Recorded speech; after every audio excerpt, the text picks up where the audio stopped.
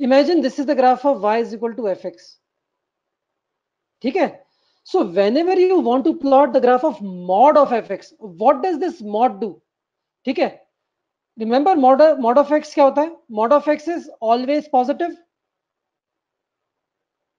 which all of you know. So when you take a mod of anything, what happens? That entire thing becomes positive.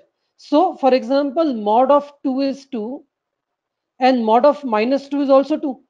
So even if you give a negative number inside the mod, it will become positive. With the same logic, guys, note very, very carefully. Whenever you plot the graph of y equal to fx and you want to plot the graph of mod of fx, what will happen? Wherever the graph was negative, it will come up. It will become positive. It will sort of come up like this. Exactly. The way it was below, sort of fold it up. Fold it up. Similarly, here the graph will be like this. So now this graph. So if I plot it again, so the graph of y is equal to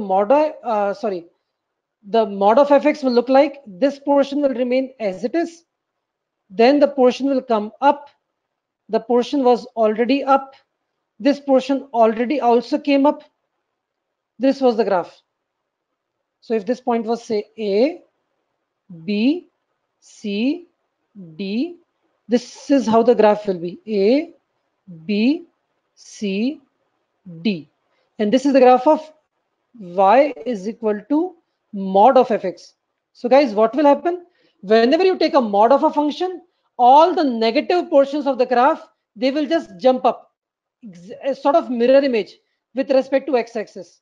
With respect to x-axis. Got it? If this concept is clear, now please plot the graph of y is equal to mod of x cube. Plot the graph of y is equal to mod of x cube. How will this be? Y is equal to mod of x cube. The graph will be, see,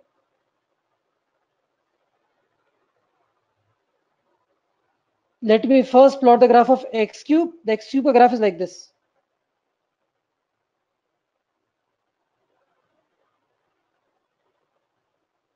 So if I plot the graph of mod of x cube, what will happen? This portion will jump up.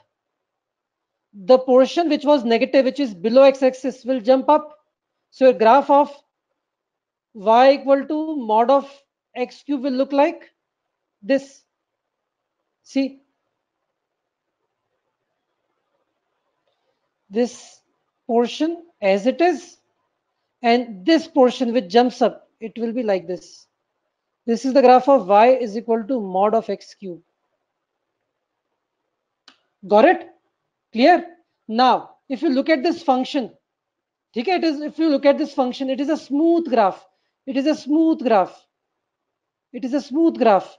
Okay, y equal to mod of x cube.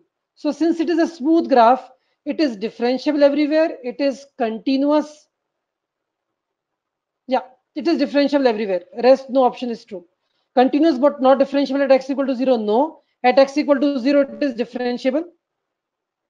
If I want to make a tangent, yes, there will be a tangent and its slope will be 0. So it is differentiable at x equal to 0 as well because there is no sharp corner. So, and it is also a continuous function. So your answer is A. Yeah, let's look at this one. Let me explain this to you and then I'll give you a problem based on this exact same thing which came in IIT. Now I'm going to teach you, you learned this, right?